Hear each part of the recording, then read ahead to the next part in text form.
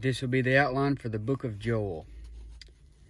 So Joel is sent to a guilty Judah before Babylon and Assyria are a threat. So it's a pre-exilic, before the captivity book. And Acts 2:16 shows that Joel is the author. It's a short book with 3 chapters, 73 verses, and 2,034 words. And here's a quick chapter breakdown. You got the day of the Lord pictured by the locust plague. Chapter 2, you got the Lord's army coming back at the second coming. Chapter 3, you got the gathering of the nations in the valley of Jehoshaphat. I'm going to go ahead, since that was so short, I'm going to go ahead and give you Amos as well. Okay, Amos, it's got 9 chapters, 146 verses, and around 4,217 words. Amos was a herdman of Tekoa, and he's a prophet to Israel during the reign of Jeroboam and Uzziah. And he preaches to the 10 tribes before they go into captivity. So it's a pre-exilic book. Now, historical.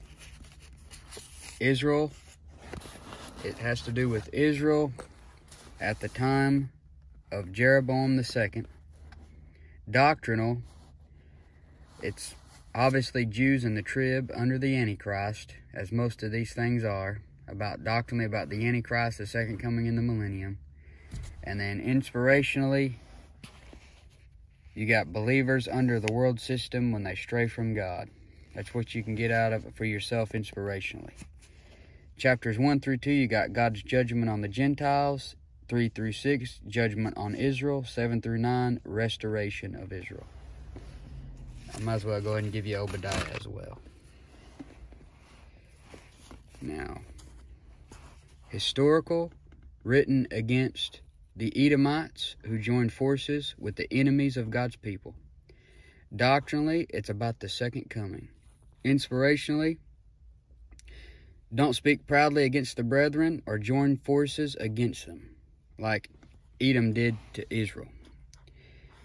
This book is the only book written against a nation like this, and it's the shortest book in the Old Testament.